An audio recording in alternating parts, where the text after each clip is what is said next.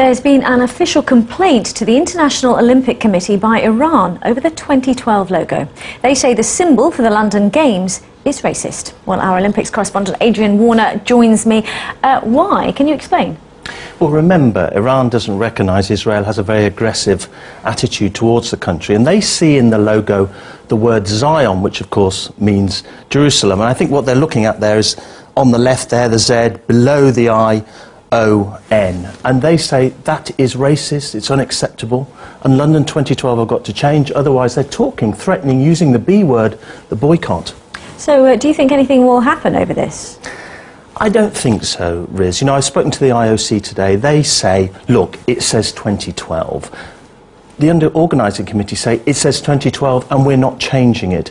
I think this is a little bit of posturing. I think it's very unlikely there'll be a boycott, Riz. Remember, this is the logo that when it was first launched caused epileptic fits with that very sort of flashing video. Down at the 3 Mills studio in East London, where the opening scene of the Olympic opening ceremony was revealed today by Danny Boyle, and here it is in model form. It is Britain as a green and pleasant land, a bucolic scene of warmth and harmony.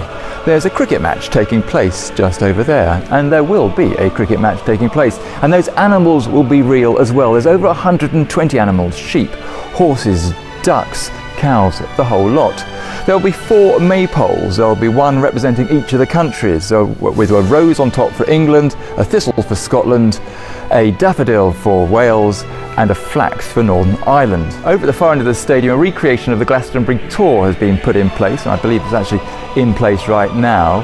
And in front of that, to reflect the festival which happens at Glastonbury every year, is a mosh pit where members of the public can get tickets to be part of this opening ceremony as well as watching the opening ceremony. At the other end is another mosh pit which has been described as a posh pit, and at the other end is another stage with this enormous bell which will be rung at the beginning of the ceremony and at the end. Danny tells me it's the largest harmonically tuned bell in the world, which has already been put in for a service in 200 years' time. This, I should say, is only one of many scenes which will take place over the course of the 3-hour event, which starts at 9 o'clock on the 27th of July.